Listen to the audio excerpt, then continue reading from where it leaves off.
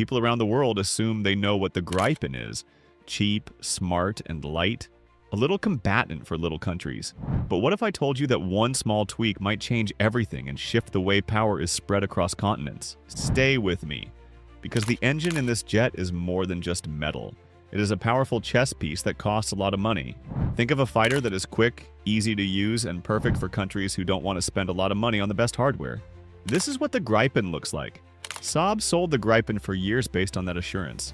The Gripen E and F versions improved on that promise by adding additional range, electronics, and a bigger payload.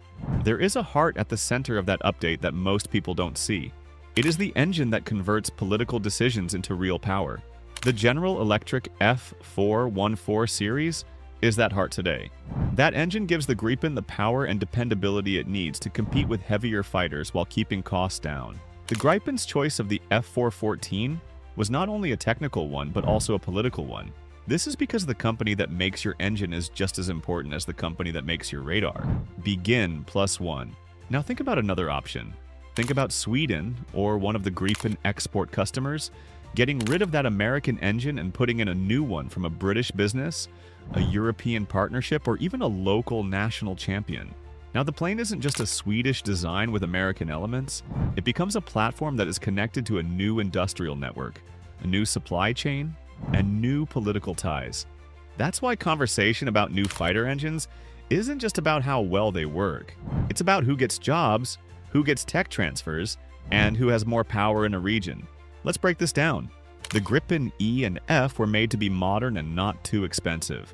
They have sophisticated cockpits, advanced sensors, and enough armaments to be useful in modern wars. Engines, on the other hand, limit endurance, payload, and future improvements. The Gripen E is a considerable step up from earlier models thanks to the F414.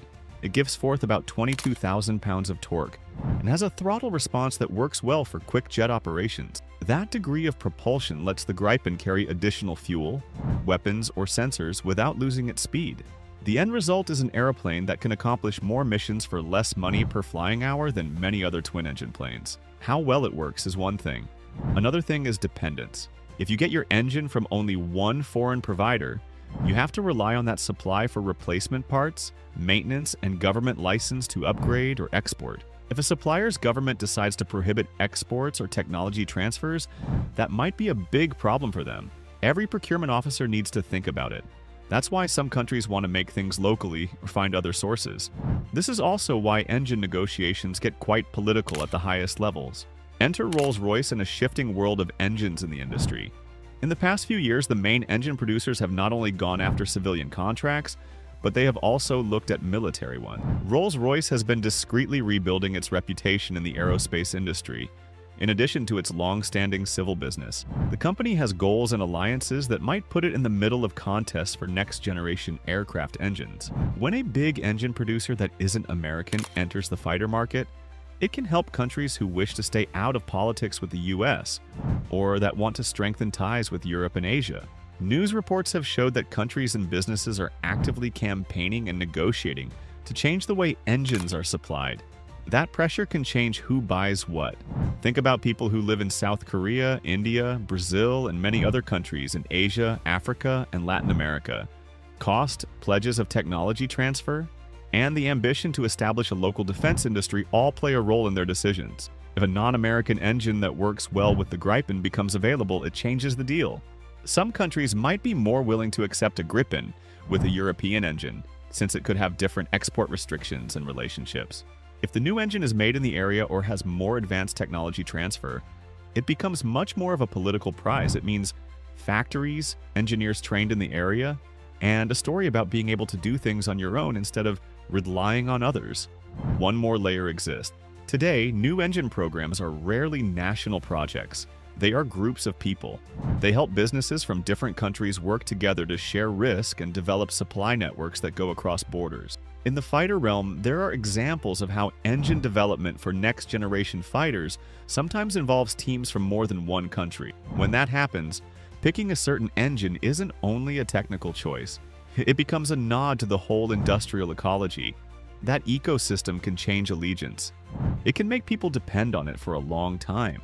It can lead to civilian spillovers in high-tech, manufacturing, and materials science. These are not little things. They are the things that will help people have more power in the future. You might be wondering how close we are to seeing a real replacement to the F414 on the Gripen.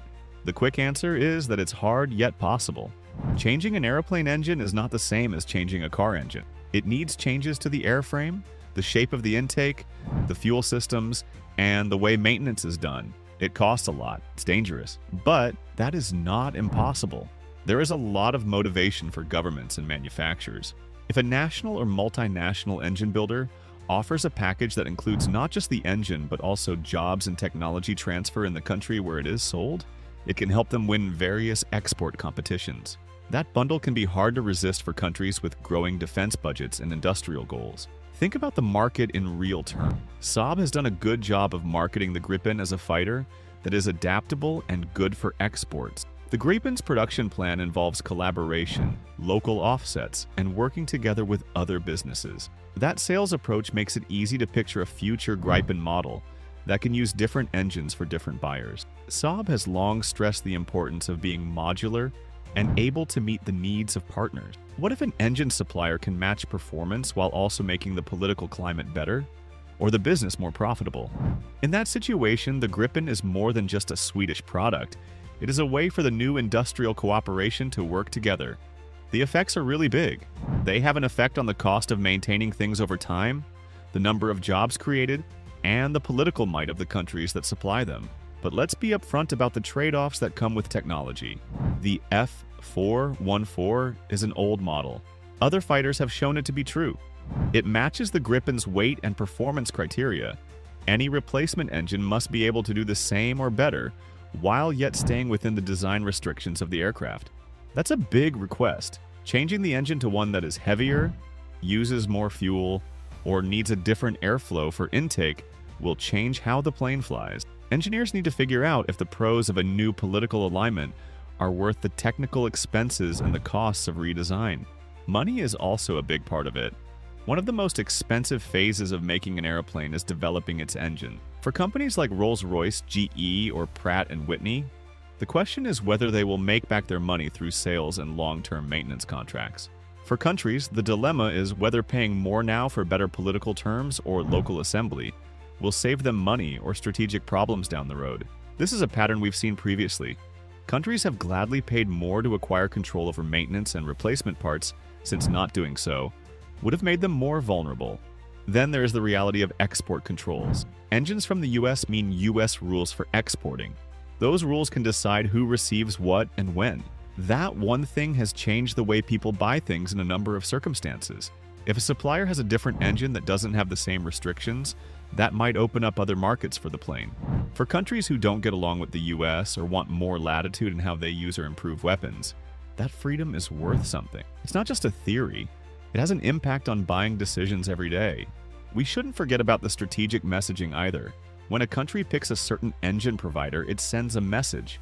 It means that the company is in line with that supplier's native country and industry, or at least that they are willing to work with them.